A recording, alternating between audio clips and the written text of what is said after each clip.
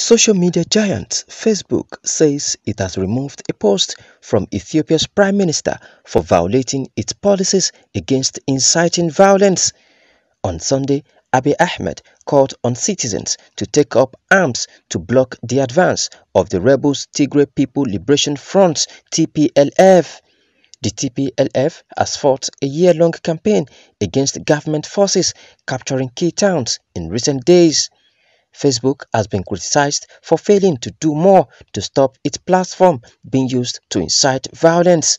Facebook, whose parent company recently rebranded to Meta, noted that it removed content from individuals or organizations that violate its community standards, no matter who they are.